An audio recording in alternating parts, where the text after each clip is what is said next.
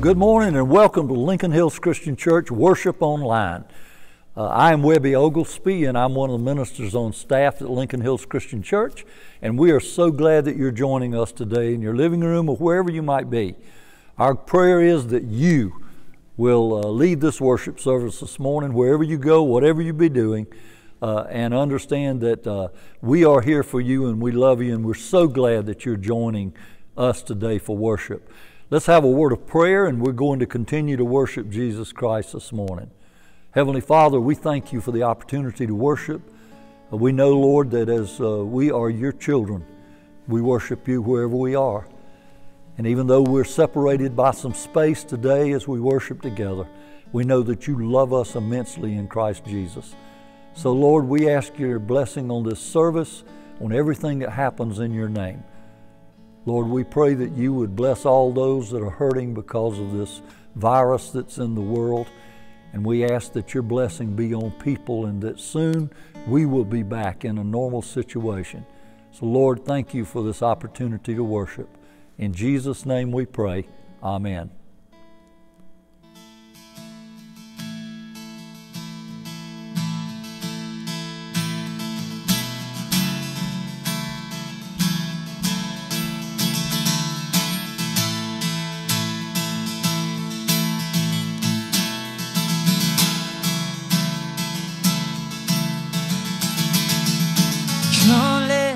Worship our King. Come, let us bow at his feet. He has done great things. See what a Savior is done. See how his love overcomes. He has done great things. He has done great things. Oh, hero of heaven, you've conquered the grave. You free every captive and break every chain. Oh God, you have done great things. We dance in your freedom, awaken life. Oh Jesus, our Savior, your name I, oh God, you have done great things. Oh, we sing you've been faithful. You've been faithful through every storm. You'll be faithful forevermore. You have done great things, and I know. And I know you will do it again. For your promise is yes and amen. You will do great things. God, you do great things. Come on, church, we sing. Oh, hero of heaven, you've conquered the grave. You free every captive and break every chain. Oh God, you have done great things. We dance in your freedom, awaken life. Oh Jesus, our Savior, your name lifted high. Oh God, you have done great things. We sing hallelujah. Hallelujah, God above it all. Hallelujah, God unshakable. Hallelujah, you have done great things. Yes, you have. Yes, you have. Hallelujah, God above it all. Hallelujah, God unshakable. Hallelujah, you have done great things. You've done great things. Oh, hero of heaven, you've conquered the grave. You free every captive, break every chain. Oh God, you have done great things. We dance in your freedom, awaken alive. Jesus, our Savior, your name lifted high, oh God. You have done great things. You have done great things. Oh God, you do great things.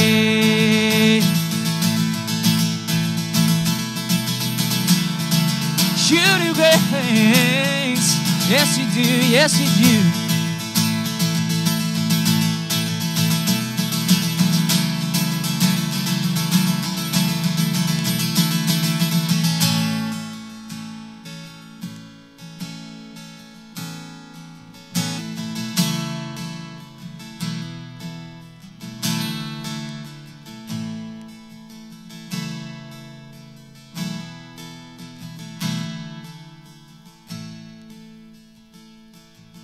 Amazing grace, how sweet the sound that saved a wretch like me. I once was lost, but now I'm found. Was blind, but now I see. Hallelujah. Christ is risen from the grave. Hallelujah. Christ is risen from the grave.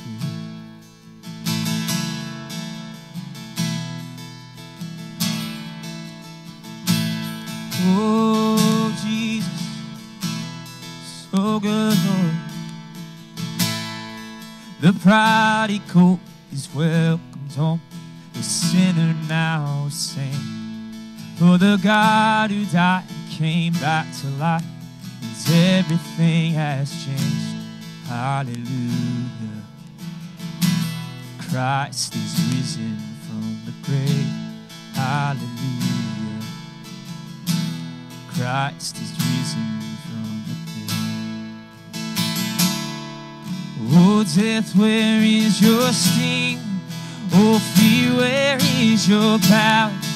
The mighty King of Kings has disarmed you, delivered and redeemed. Eternal life is out. Oh, praise His name forever.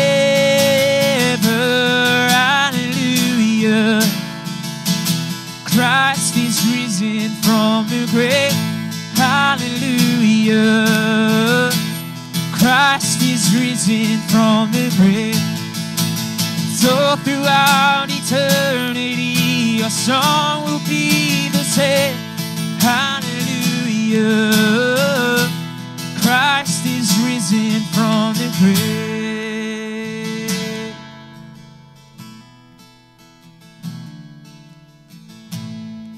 Oh, you're alive, Jesus. Yes, you are, Lord.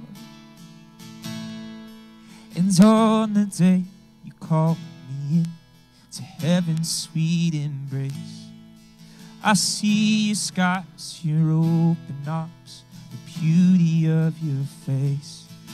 Through tears of joy I lift my voice in everlasting praise. Hallelujah. Christ is risen from the grave. Oh, death, where is your sting? Oh, fear, where is your power? The mighty King of Kings has disarmed you, delivered and redeemed. Eternal life is out. Oh, praise His name forever. Hallelujah. Christ is risen from the grave. Hallelujah. Christ is risen from the grave. And all throughout eternity, your song will be the same. Hallelujah. Christ is risen from the grave.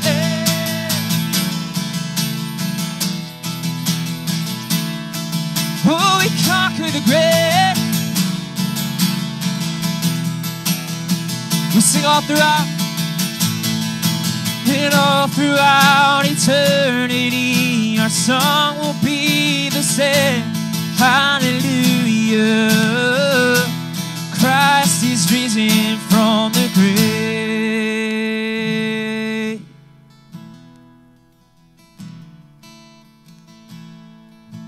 Oh, you made a way.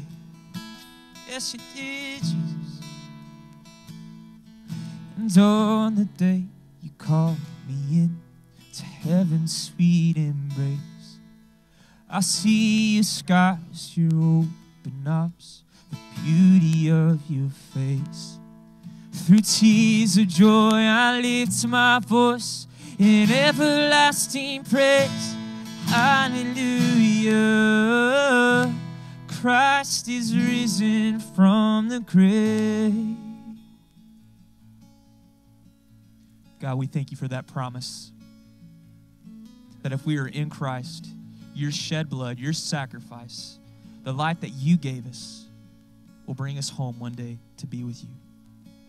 And we thank you that we have the promise that not only is that something that we can hold to for the life after, but even here right now, God, we know that you promised to be with us and to never leave us nor forsake us. And so we worship you with all that we are. We thank you just for this time, just to come together as the body of Christ in corporate worship, to sing together the praises of Jesus. We love you, we thank you, and it's in his name we pray. Amen. Thank you for singing with us today, and I just believe that God hears us even when we're just spaced out like this, that we're together in spirit, and that God hears our cry when we cry out to him in worship. And so we just thank you for singing with us today. And we're moving into something known as communion, and what that is a time for us just as believers just to reflect and just to dwell on our relationship with Christ. And so we do that by taking bread and by taking juice, and these things represent his body and his blood that was broken and shed for you and for me. And so here in just a moment, we're going to take that together as a church family.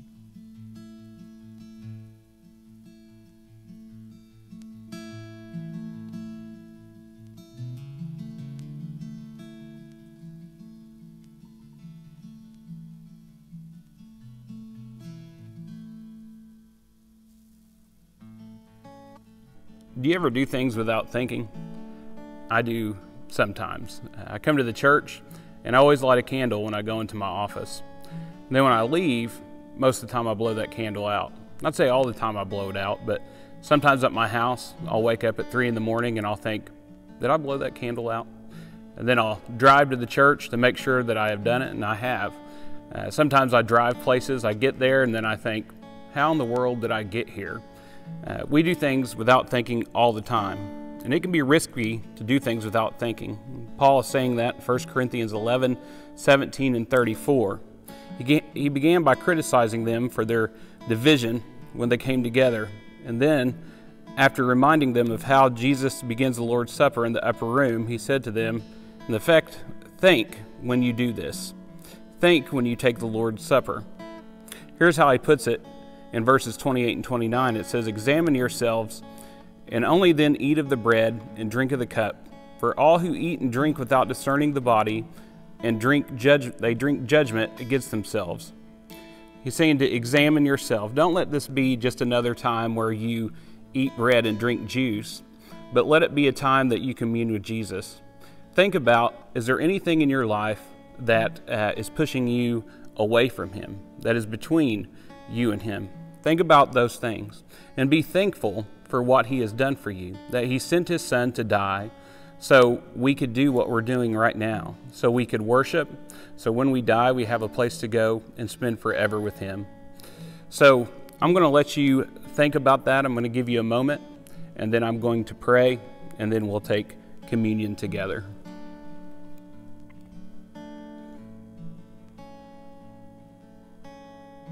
Father God, thank you for what you do for us. We thank you that you gave your son to die for us. And I just pray that as we take communion every week, that we think about those things.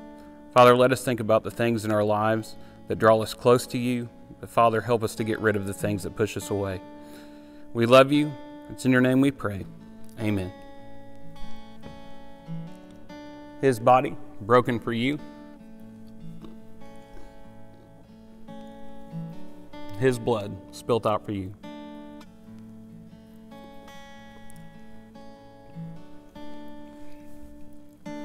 As we come to the offering, I want to say thank you. Thank you for your giving.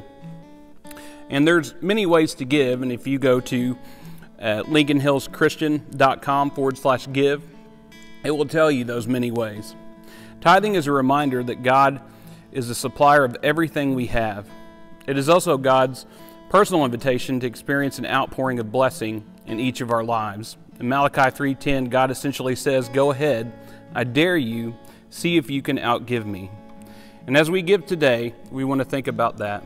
We want to think about how we can give to God's ministry and the blessings that He has already given us. Let's pray for the offering. Father God, thank you again for this day.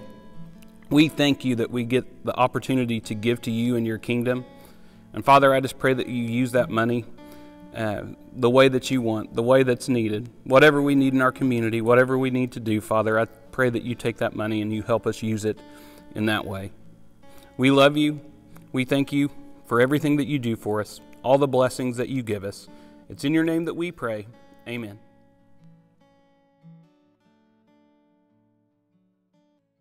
Do not take your money out. This is real. If there's one takeaway other than the plus 400 somewhere, Bear Stearns is not in trouble. I mean, if anything, they're more likely to be taken over.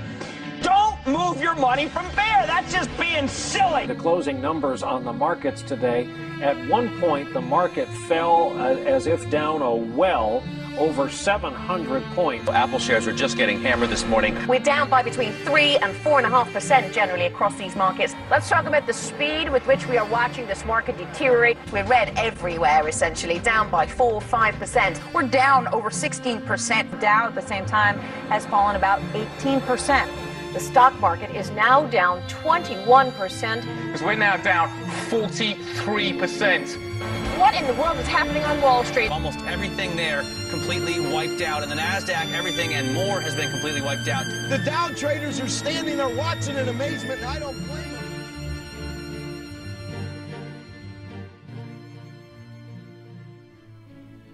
So last week I challenged you to be little Magnum PIs and go on a stakeout and follow where your money's been going over the last several months. We did this because we said that it is important for us to have a reference point if we're going to be financially balanced and find stability in regards to our money. Achieving financial stability requires our focus. We also said that success in this area of our lives requires us to make constant corrections. We said just like a cheerleader or a tightrope walker need to be able to make constant corrections in physical space to maintain balance, we also must fix our eyes on our financial target and be willing to make constant corrections as we navigate life. I mean, think about it. Our incomes can fluctuate from week to week. Unexpected bills somehow find their way to our mailboxes without warning. Emergencies can spring on us at a moment's notice, and so we must be able to respond accordingly. Last week we also said that we need to have a clear objective. Physical balance requires a clear goal. So cross the tightrope successfully. Keep the pretty cheerleader from falling on her face. Keep your bike upright. Those are clear examples in the realm of physical balance. We too need to have a clear objective in regard to financial balance. So that's what we're going to talk about today. What is a clear financial goal? What is the one thing that we need to do in regard to our money? Is the right goal to take care of our families? If this is the case, there may be a lot of things that get left out or get unaddressed. Is the right goal to earn as much as we can? That sounds good, but remember, just because we earn a lot doesn't mean that we'll be able to manage what we earn well. Is the right financial goal to save as much as possible? Again, this is important and even necessary, but it may make being generous kind of an afterthought. Is the right goal to spend as much as possible? You know, maybe max out our credit cards. Guys, you can finally buy the gun that you've had your eye on or the tools you've been salivating over for months. Ladies, maybe you can go out and buy a purse or some shoes to match. Is that the right financial goal, to spend as much as we can? Or maybe the right goal is financial freedom. Is that possible? Can we be financially free? What does that even look like? Fact is, we may not want to hear this, but pursuing any one or two of these good goals to the neglect of the others as if they were the ultimate goal will leave us imbalanced. So what's the compass? What's the North Star? What's the guiding principle for what we should do in regard to our finances? What's the one thing, the one goal that eclipses the others in regards to finances? Jesus answers this question in the New Testament, but for today we're going to focus on a passage from the Old Testament. You see, 1,000 years before Jesus came on the scene, a guy named David was the king over Israel. And toward the ends of his life, all his enemies had been defeated, and the kingdom that he reigned over was at peace, and his empire was the envy of all the other nations. And one day during this season of life, he thought to himself, I've got it pretty good. I've got servants waiting on me hand and foot, fulfilling my every need, accomplishing my every desire. My palace is big and it's beautiful and it's luxurious.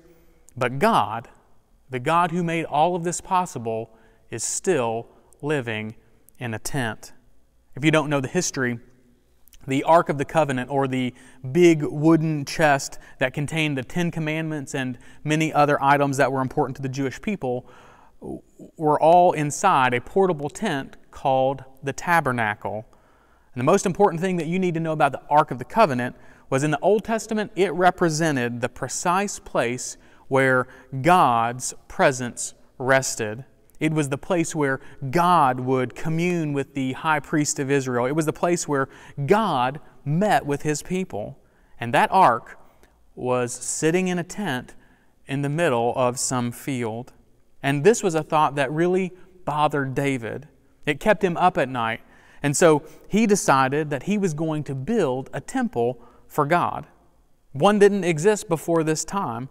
But as David started to make the plans for this temple, for this beautiful structure, God stopped him and explained to him that he wasn't going to be able to let David build this temple because he, David, was a man of war and he had too much blood on his hands. Sometimes I'll notice that Judah might be struggling with something, and so I'll offer to help him, and he'll say, "No, Daddy, I do it." Perfect example of this happened just a couple weeks ago. We were getting ready to have dinner, and he was climbing into his high chair, and I noticed that he was having trouble finding the first rung there so that he could get seated. And so I go to pick him up, and he swats at my hand, and he says, "No, Daddy, Judah do it." And he starts to go into meltdown mode. And, as a really mature, level-headed adult, I said, "Well, fine. I don't care if you eat or not." Yeah, my Parent of the Year award is in the mail, I'm told. But maybe you can relate to that. You've tried to do something nice, or you've tried to be helpful to someone, and your good intentions are met with resistance, or maybe even met with hostility. So you say something like, "Well, fine. You're on your own. Sorry I bothered you with my friendship. Sorry I cared so much." And then we go off and we just pout for a little while. Well, David didn't respond to God like a little child. He didn't get upset. He didn't throw a tantrum or pout. He never uttered a, "Well, fine, God." He didn't petition Him to try to change his mind or convince Him that the facts that he had were all wrong and he was just mixed up. No, because David genuinely cared about God. He genuinely loved Him and wanted to honor Him with this temple. He said, "Okay, that's fine. I don't have to build the temple. I'll let my son Solomon build it." Then David went and made all the necessary arrangements and preparations. He hired the builders and raised the money and cast the vision. But he was totally comfortable to let his son finish the project and see it to completion. When the temple was finished, it was considered one of the wonders of the ancient world. Before the creation of this marvelous structure, David prayed this prayer. And what we're going to see in this prayer is key to understanding how David thought about his wealth and the goal he had for his money. 1 Chronicles chapter 29, verses 10 through 14 say this: "David praised the Lord in the presence of the whole assembly, saying, 'Praise be to you, Lord, the God of our father Israel, from everlasting to everlasting. Yours, Lord, is the greatness and the power and the glory and the majesty and the splendor, for everything in heaven and earth is yours. Yours, Lord, is the kingdom. You are exalted as head over all. Wealth and honor come from you. You are the ruler of all things. In your hands are strength and power to exalt and give strength to all. Now, our God, we give you thanks and praise your glorious name. But who am I and who are my people that we should be able to give as generously as this? Everything comes from you, and we have given you only what comes from your hand. Take a second to think about what David is affirming here. I mean, his country is the envy of all the other countries. He's at a place where things are peaceful, and yet he's saying, God, everything is yours. Not only does everything belong to you, but everything comes from you. Your hands are the source of power, prestige, and provision. You deserve the credit for everything we have. Fact is, I think David was really on to something here in this passage. And our goal should be to honor God with all that we have, because everything belongs to Him. Now, maybe you grew up in a church or in a church tradition where it was customary to give 10% of what you had, or what the Bible calls a tithe. Now, let me just say this from a church perspective or from the perspective of, the preacher. That sounds great. If every Christian and every church started giving 10% of what they have, you'd see preachers going into Holy Spirit convulsions, and they'd be hyperventilating, they'd probably be crying. They'd definitely be on the phone before the closing prayer, calling contractors and coordinators to get their facilities updated. Put simply, 10% sounds great to church folks, to church leaders, but that's not the point of this message, and it's not the point of this series. This series is not about trying to twist anyone's arm into giving more. This series is about trying to help us find financial stability and balance so that we can be examples of peace and confidence to those around us who are worried and fearful. The thing about this 10% system is it would be really easy to say, all right, here you go, God, here's your 10%. Now get off my back. I'm going to do what I want with the other 90%, and you really can't tell me what to do anymore. Just leave me alone. You've gotten your cut. I gave you your money. And oh, by the way, I gave you 10% of the gross, not 10% of the net. So don't come barking up this tree for any more. Find somebody else. You got what you were owed. But does this kind of thinking really honor God? I mean, can you honor God with a percentage? Or is He worthy and deserving of more? A month or so back, our family, we were having a lot of trouble in regards to cars. It seemed like every day there was a different car that had something new wrong with it. In fact, there were certain weeks where if you passed our house, our front yard looked like a used car lot. There were so many cars in our driveway that I was afraid that the police were going to show up one day thinking up they were busting up some kind of a party that was going on during the quarantine. That's how concerned I was about the number of cars that were in my front yard. Now, over that time frame, we had folks who lent us cars so that we could get from home to work and from place to place, and it was really super helpful, and it was an amazing blessing, and we're so thankful for that. But let me ask you a question. When someone loans you something, how much of that thing do you expect them to take care of? So in this case, someone loans me a car, how much of that car do you expect that I'm going to take care of? Right? Put another way, if I were to return the car that I borrowed to the individuals who loaned it to me, and the inside was full of holes and it was tattered and maybe there were burns in the seats, or maybe it smelled like rotten milk and it was just really nasty, don't you think they'd have a reason to be upset? Well, of course they would, right?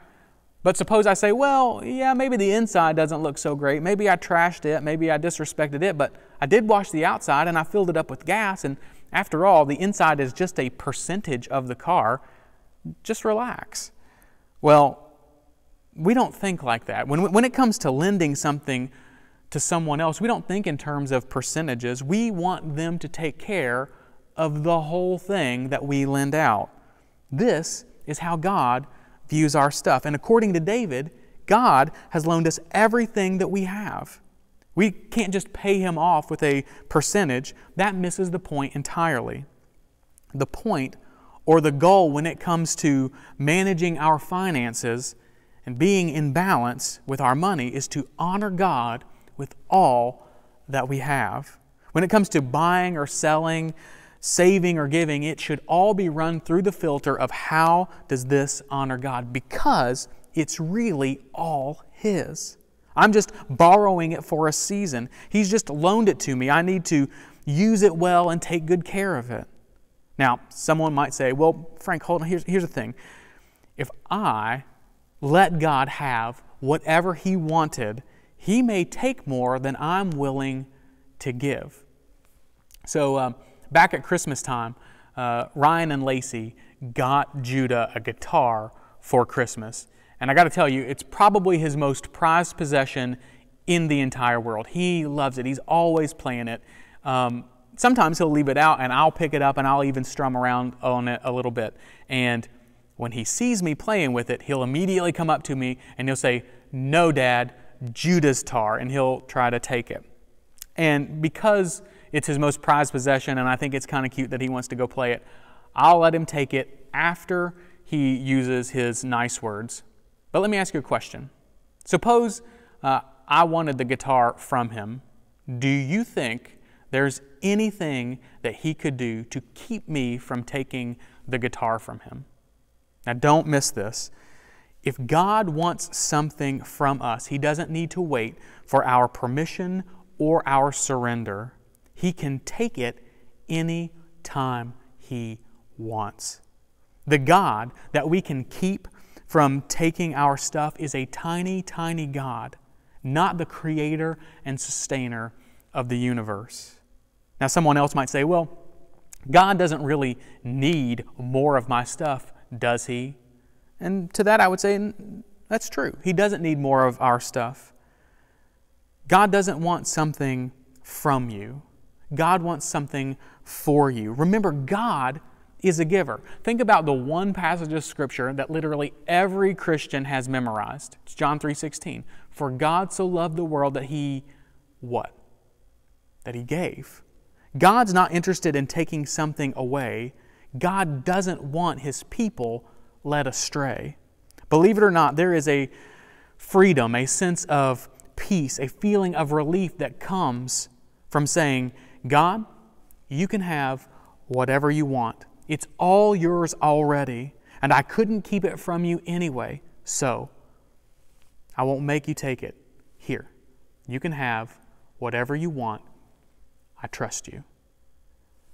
We weren't created to hold on to our stuff forever.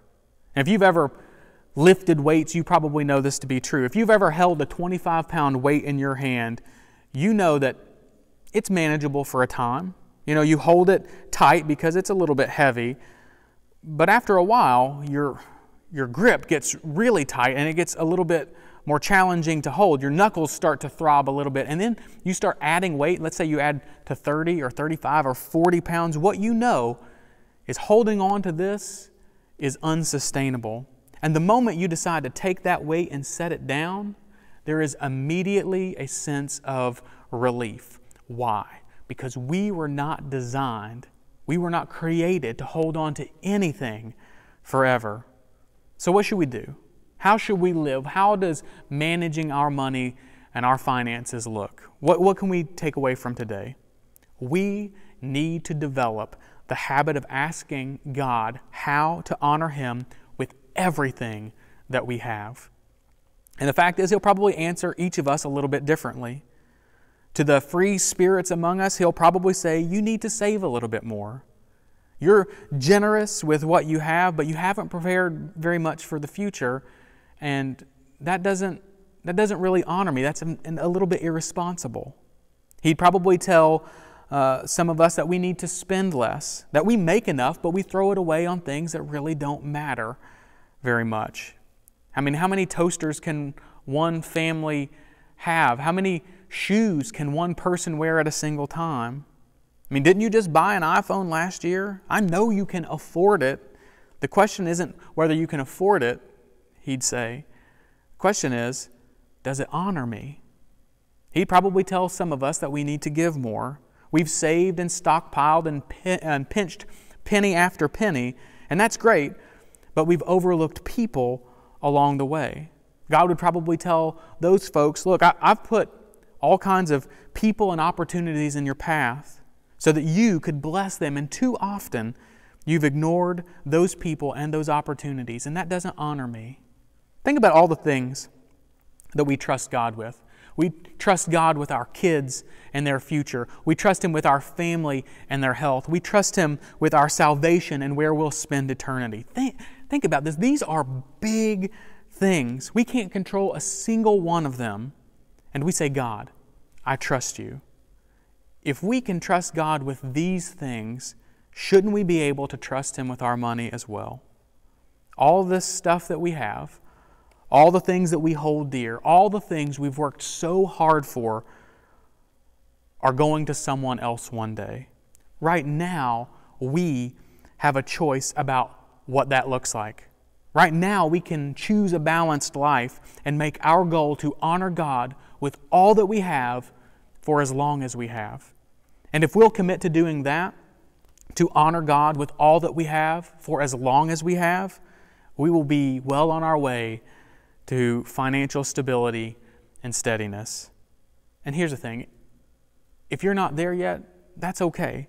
And none of us are going to get there overnight. But if we will make it our goal to honor God with all that we have for as long as we have, and continue to follow our money wherever it's going, and be willing to make those constant corrections as they are needed, we will get there. And as we get there, we will be able to comfort and counsel those who've had their entire worlds turned upside down. Or put simply, by bringing balance to our finances, we will be able to help others fall in love with the real Jesus and make disciples who make disciples who make disciples. I hope you're finding this series encouraging and helpful. Please know that if you've been giving thought to following Jesus and you're not sure what your next step is, you can always reach out to us. Maybe you have got something going on in your life and you just like someone to pray with you or pray for you. Know that we would be honored to do that. All you need to do is email us at info@lincolnhillschristian.com or send us a private message on Facebook and we'll be in touch with you. Again, please know that we are here for you and that we love you and we can't wait to be with you again. Would you pray with me? Heavenly Father, thank you so much for blessing us so immensely. Help us to recognize that everything we have ultimately comes from you, that you are the author, creator, and sustainer of all things. Father, just help us to be good stewards, to honor you with what we have. Father, help us to have the eyes that you do. Help us to see opportunities around us to glorify your name and grow your kingdom. We love you and we pray all these things in Jesus' name. Amen. Oh, to Jesus I surrender. Oh, to Him I freely give. I will ever love and trust Him in His presence daily live. I surrender all. I surrender all. Oh, to Thee, my blessed Savior, I surrender all.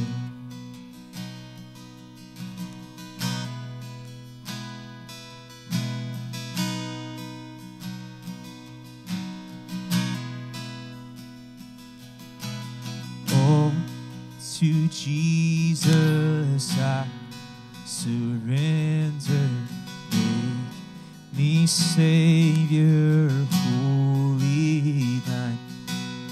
Let me feel the Holy Spirit truly know that thou art mine. I surrender all. I surrender all to thee, my blessed Savior. I surrender all. I surrender all.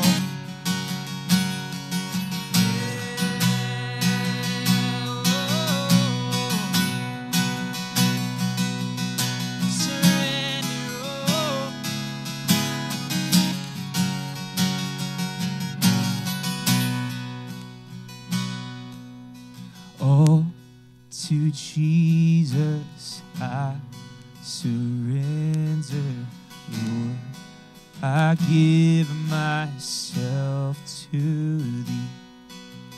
Fill me with thy love and power. Let thy blessing fall on me. Sing, I surrender.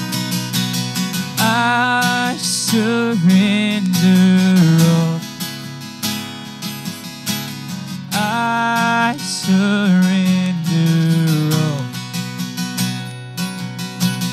all to thee, my blessed Savior.